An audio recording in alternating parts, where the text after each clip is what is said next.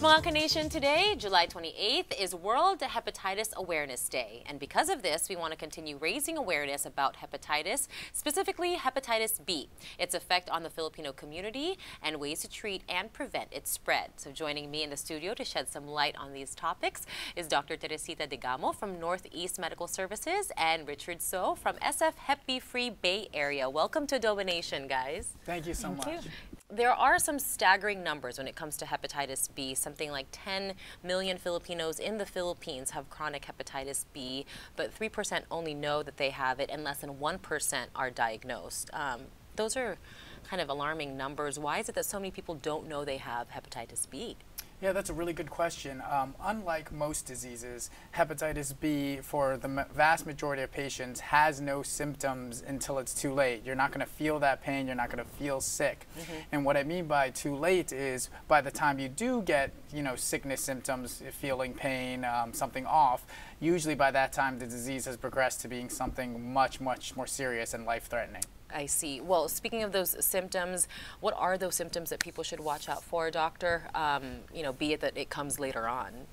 Right. Yung hepatitis B, para yung magnanakaw sa gabi, no? Maraming tao, walang nararamdaman. Kuminsan parang pagod sila.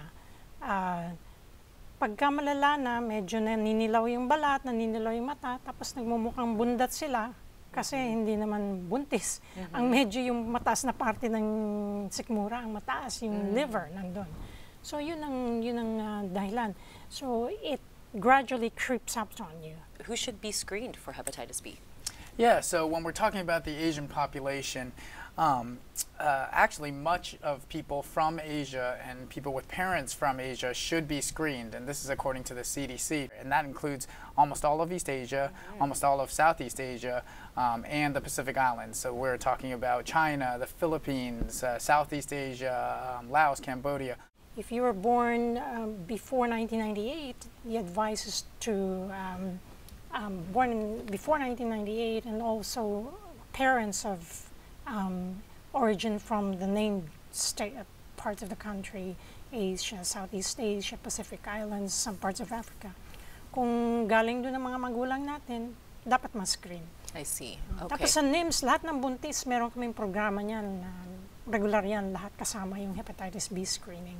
Okay, that's And of course, yung travelers, yung mga nagbibiyahe dyan sa mga lugar na yan, they should be screened. There are some misconceptions about hepatitis B that we want to make sure that we clear up here on our segment today. The very first, and tell me if it's true or false, Richard and Dr. Degamo, the very first is hepatitis B is an STD. Okay, the usual answer to that is no, but hepatitis B can be sexually transmitted. Hindi lang yan kasing samang pakinggan katulad ng syphilis, tsaka gonorrhea, pero kailangan talagang ma-screen din yung mga sexually active na tao. Okay. Then that's important. And our next statement is hepatitis B can be transmitted through saliva, sweat, urine. So that's a really good question too. That is a very big common misconception. So that is false. It cannot be spread through those casual contacts. You can share food with family members or friends you know. You can share utensils, bathrooms, have relationships in terms of hugging and kissing. All of those, you're safe. At places like NEMS, Doctor, people can visit.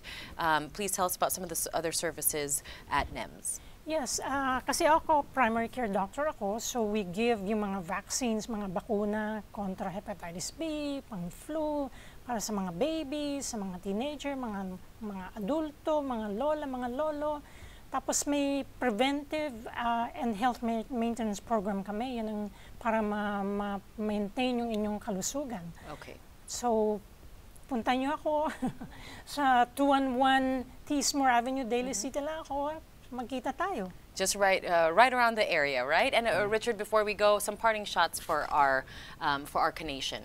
Yeah, as we've said here, I'm with a nonprofit, SF Hep B Free Bay Area, and our whole goal is to be out in the community promoting that prevention, promoting that screening. If you get screened early, you can prevent any of this from happening. If you catch the disease early, in its early stage, you're not going to progress to this liver cancer, to this serious liver disease. So we can all save lives, our lives and our families, if we just get screened and vaccinated. And I want to thank you guys so much for coming and raising awareness on World Hepatitis Awareness Day. Dr. Degamo and Richard So, maraming salamat.